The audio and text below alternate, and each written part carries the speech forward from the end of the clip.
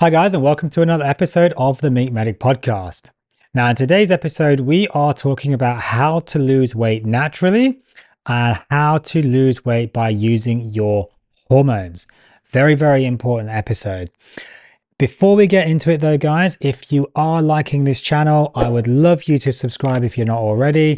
Hit the like button for the video, share it to all your friends. Let me know in the comments down below how you're getting on with your weight loss and health journey. I'm sure, like me, everyone out there has pretty much had their own health journey when it comes to weight, ups and downs, ups and downs. You probably tried calories in, calories out. We've pretty much all have. Very low calorie diets, low carb, keto, whatever. Most things just don't work, or they do for a short time and then they just fizzle out. They're just not sustainable. Most of the time, that's because, and look, I'm no exception to that. As I said, this is what I used to look like. This is what I look like now. I'm no exception to this, but most of the time these things don't work because people don't understand the basics of weight loss, why we have the weight that we have, and how to actually lose the weight. And really that all comes down to our hormones. It's pretty simple for like 99.9% of people. It's actually the hormones that control the weight. And if you're not targeting those, you're really never going to win. It's like trying to ice skate uphill. So we really have to understand the hormones and the role that they play in the body. So let's talk about the hormones. So hormones are critical messages that basically control pretty much almost every aspect, every function of the human body. And weight is definitely no exception. There are a few key hormones that we're going to talk about today that we really need to understand how they work, how we use them to help us lose weight. And a few of those key hormones are leptin, insulin, and cortisol. Now, sex hormones are also incredibly important when it comes to this testosterone and estrogen. I have separate episodes on those, so make sure you check that out if you want a little bit more detail. So let's talk first about insulin. So insulin is basically our primary storage hormone. It's our primary way of regulating our blood sugar. It's pretty simple. For the most part, blood sugar comes into the body, it raises the blood glucose, and then insulin goes up to compensate. It brings the sugar level down, pretty simple and straightforward. That glucose basically has to go somewhere. And the glucose primarily just gets turned into fat. That's pretty much what insulin does for the most part. Insulin is an anabolic hormone, so it builds storage. And that will either be muscle or fat. If you prioritize building muscle, you give it the incentive by doing resistance training and a good diet, like a carnivore diet, it's probably going to build protein and muscle more than fat. But if you're not doing that, it's pretty much just going to build fat. There's pretty much no two ways about it. You look at patients who inject insulin, like for patients with diabetes, for example, there's a reason why we tell them to alternate the injection site so they don't just do one in the same place every time. If you do it in the same place every time, you basically just end up getting this massive bulge of fat where you injected it. It basically just causes fat to hypertrophy and just grow in where you've injected the insulin, which is really not what you want, just one massive ball of fat in your body. Really not ideal. So insulin is super, super important. The way to try and reduce your insulin levels pretty much primarily is don't eat sugar. Reduce your carbohydrate intake. The absolute requirement for exogenous, so that is external carbohydrate sources within the human body, is exactly 0. Absolute 0. Your body does need glucose. Absolutely. But you don't need to consume glucose. Your body can generate glucose by itself through a process called gluconeogenesis.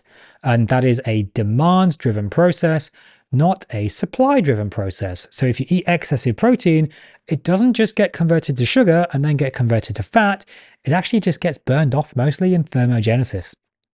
Anyway, I'm getting slightly off topic. Back to insulin. We can reduce the insulin levels by reducing the carbohydrate intake and moving to a low-carb, keto, or ideally a carnivore diet. Carnivores will almost invariably have incredibly low insulin levels and therefore incredibly low insulin resistance levels, which is also a major factor. If you are resistant to insulin, basically what happens is you need more insulin for it to work. More insulin actually typically just causes more weight gain. So insulin resistance is a big problem as well.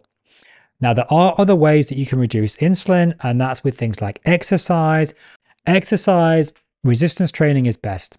Hands down, absolutely no way. Cardio just does not come close, but cardio is still useful. We do need to be doing both ideally to get the maximum benefits. I recommend to my patients at least 3 episodes of resistance training per week, ideally with at least a couple of days of cardio thrown into the mix. And that's pretty much in line with keeping with Australian, American, UK guidelines as well. So leptin, ghrelin, and GLP. These are our hunger, satiety, and appetite regulating hormones. Incredibly important. Leptin is a hormone that is probably one of our most important hormones when it comes to fat, actually, after insulin. Probably insulin's more important. Leptin basically tells the body that you're full, that you've had enough fat, you've had enough food rather. You've got enough fuel in your body already. You don't need any more. It's produced from our fat cells, about 99% from our fat cells, a tiny bit from the gut, I believe, as well, about 1%. And think of it like this. So let's think of your fat storage, mostly around your tummy, as your fuel tank in your car. Very simple.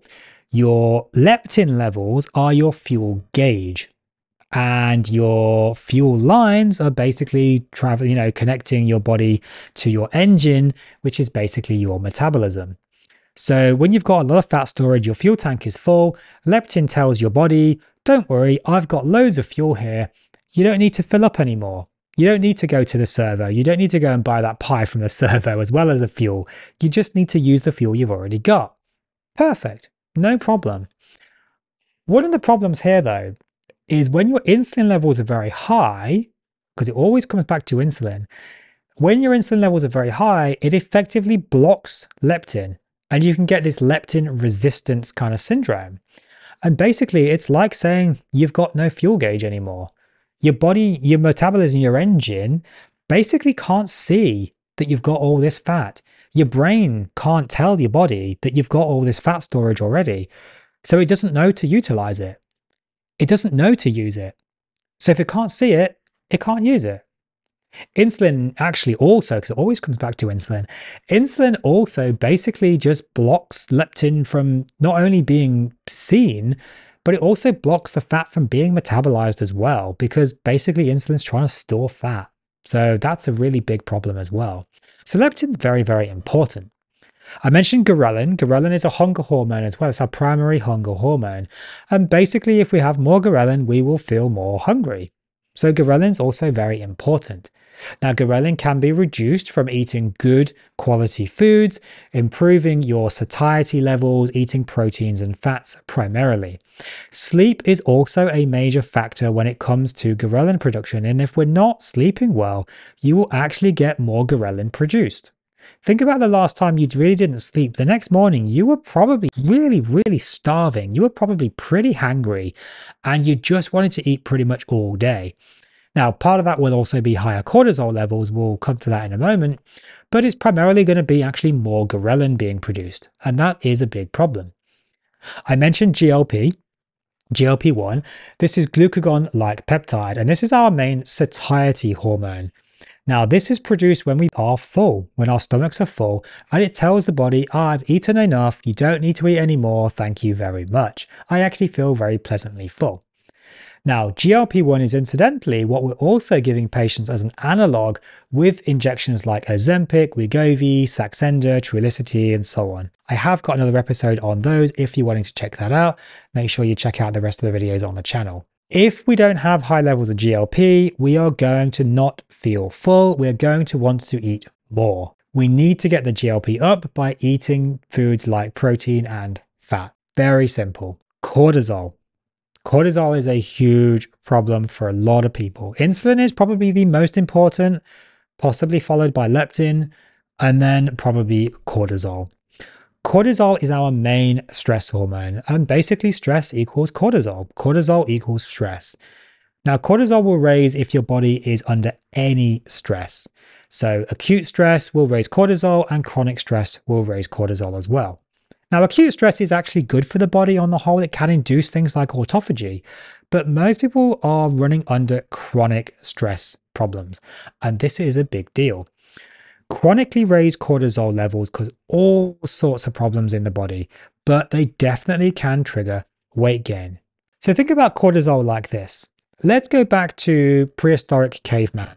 And in many ways, we're still like that, some more than others. If we go back to those days, stress basically meant starvation. We didn't have mortgages. We didn't have, sending the kids off to school. We didn't have the school run. We didn't have the commute to work.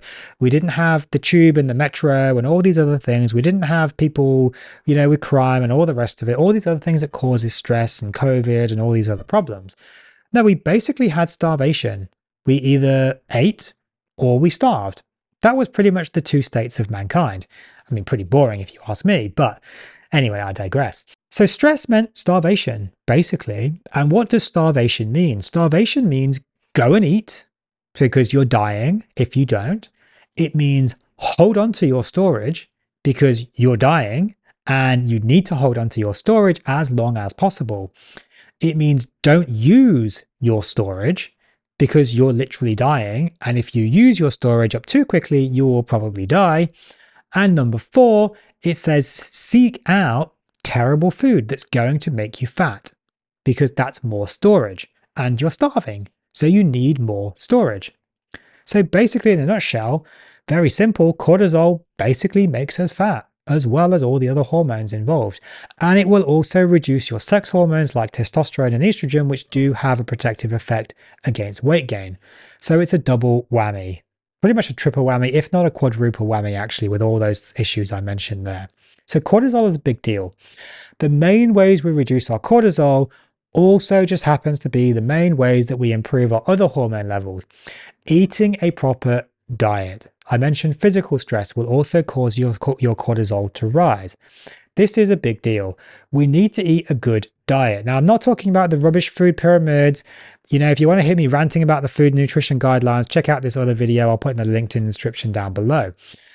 Basically, we're talking about a carnivore or a keto diet proven to lower stress levels. We're also talking about things like earthing or grounding. Again, if you want to look into more of that, if you want to look a bit more into that, I do have an episode on earthing and grounding, clinically proven to reduce your cortisol levels.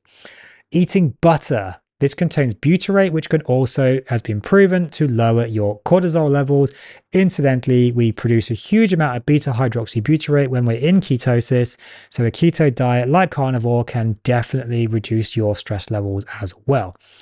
Getting proper sleep, absolutely paramount. You will never reduce your cortisol if you're not getting proper sleep. And also regular exercise, as I already mentioned, for insulin. Pretty much in a nutshell, the hormonal problems that most people have and why they can't lose weight. If you don't fix these hormonal problems with insulin, ghrelin, leptin, GLP, and cortisol, you're never going to lose weight. You're always going to struggle. It's never going to work properly in the long term. It's always going to be like trying to ice skate uphill. It really will. Thank you for watching. If you did like this, make sure you hit that share button, hit the subscribe, hit the like. Let me know in the comments down below how you're getting on with your weight loss journey. Take care and I'll see you in the next episode.